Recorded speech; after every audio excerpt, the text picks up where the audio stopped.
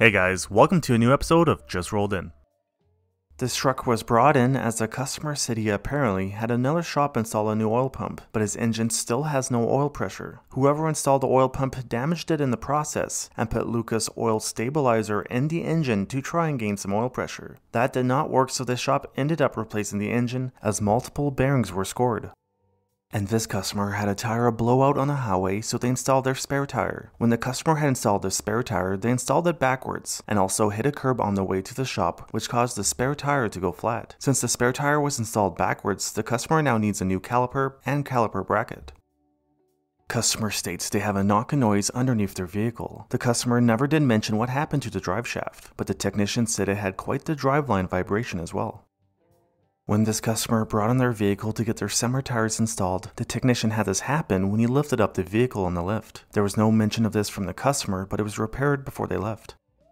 And this customer had tried to do their own transmission service, but had quite the leak afterwards, so they brought it to this shop to get it looked at. The technician said he's not quite sure what the customer was doing to damage the threads and transmission case, but he'll be getting a new transmission case installed.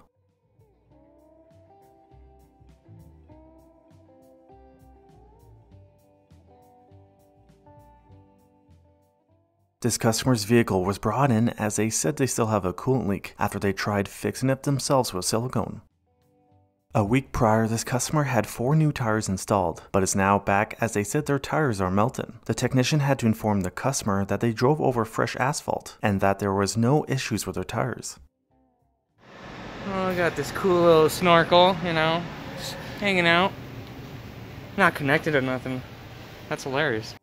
When this customer's Ford Focus was brought in for some unrelated work, the mechanic noticed it had quite the dash cam installation for the front and rear camera. And this customer came in to get their axle seals replaced, and as they said they have a vibration over 50 miles per hour.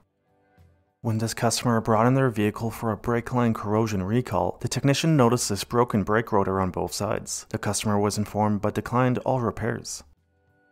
Customer states to hear a grinding noise after they installed their own brakes. The brake pad retaining springs are supposed to be installed side to side instead of up and down. And this customer brought in their vehicle as they said the spoiler they recently installed is loose. The technician said he also found some water in the trunk of the car due to the poor installation job. Customer states every time they hit the brakes, their lights dim and they smell smoke. The starter solenoid had fallen off the starter, and when the brakes are applied, it swings forward and sits on the frame rail. And that was causing the emergency brake cable to short out and burn through the outer coating of the cable. This customer's vehicle was brought in as they said the radio and infotainment screen does not work.